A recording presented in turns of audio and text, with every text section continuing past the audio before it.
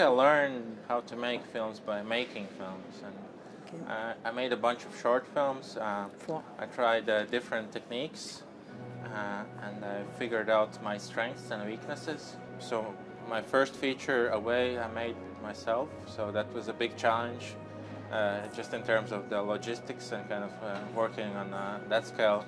But on Flow, I was challenging myself by working with a team, which I'd never done, and challenging myself also with some very long camera shots, very complicated choreography.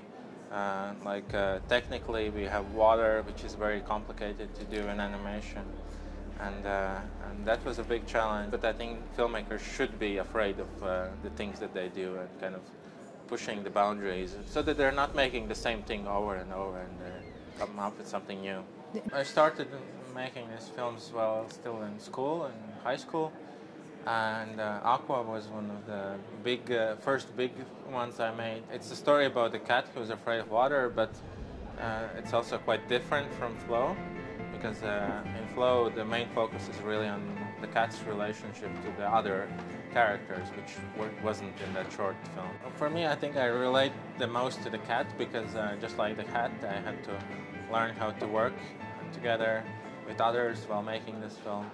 But I relate to all of the characters, because all of them are kind of looking for connection with others. They're looking for their place in the world, and so I think it's quite universal. We don't have any antagonists. They're all relatable.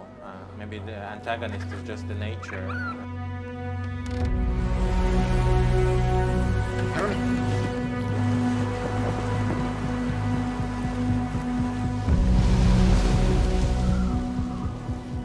Latvia is a pretty small country. There's only 1.8 million people, but considering how small it is, we have quite a lot of animation being made. I've had some offers to work in like bigger American studios, but I think by staying in Latvia and working independently with our own studio, we can tell more personal stories. We can be more experimental with the techniques, and but it's also good to have co-producers in France and Belgium, because Flow is kind of a story about finding ways to work together and trusting others. So I think it's quite appropriate for this film.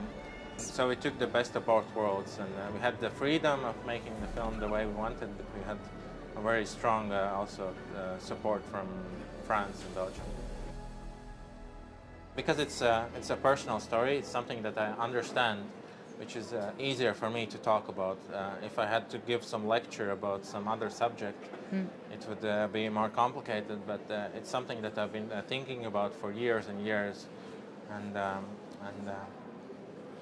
Yeah, it's also, I don't want to like reveal too much. I don't want to give answers to everything, because sometimes in interviews or Q&A sessions I'm asked like about specific meanings, but I want to like leave the audience actively participating. They have to think of the meanings themselves. So it's a little bit tricky of finding that balance of giving a satisfactory answer, but also kind of asking more questions than just answering everything.